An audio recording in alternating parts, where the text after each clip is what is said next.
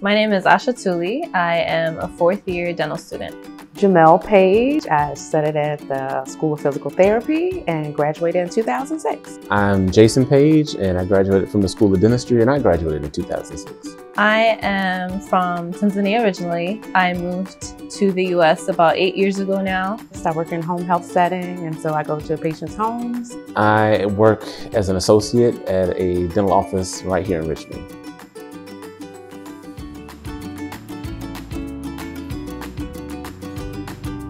I received the Dr. Francis Foster Scholarship twice, and it has helped me relieve financial burden and has helped me focus on school. Lighten some of the load. School is stressful enough. So if there's something that we can take off of their plate, I would like to do that. But then also, it may put them in the mindset that this scholarship helped me as a student, so let me make sure that I give back when I have the opportunity in my career. I wanted to be a dentist because growing up, and even now honestly, a lot of my family members and I guess just people in my community consider dentistry to be a privilege. So I guess I was able to go to the dentist when I was younger. My dad was able to take me, and I had a lot of dental problems. So I wanted to kind of be a dentist so I can show people that it's not a privilege, it's something that is important to your overall health.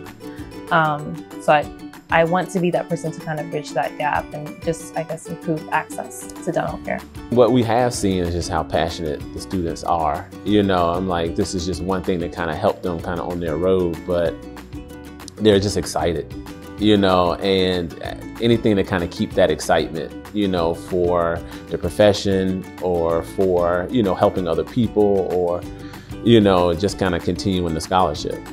It's one less thing to worry about. Dental school is very busy. It's very, it's a big learning curve from undergrad or whatever background you come from. So having to not worry about those extra thousands of dollars or however much of money that you got, no matter how small or big, definitely makes a difference. We're at a point where we felt like I said, it's not a grand amount, but we felt like we could do something.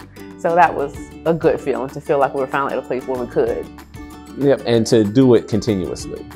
You know, I think at one point I felt when I finished my obligation for the Francis Foster Endowment, I'm like, well, you know, what am I going to do now? You know, it's like, they're not going to worry about me now. And then, right, and so it's okay to, you know, like, okay, I did this thing and now we can switch and do this other thing, you know, and we can go back and do the other thing later, you know, but it's just nice that we, you know, found something else to kind of put that energy and finances to. It doesn't have to be the end all be all. We don't have to buy a football stadium. Like, we can just, you know, figure out what we can do and do that.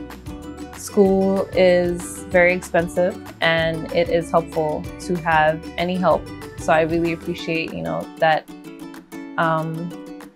the generosity, and it's definitely something that I'll remember, and hopefully I'll be able to kind of give back as well.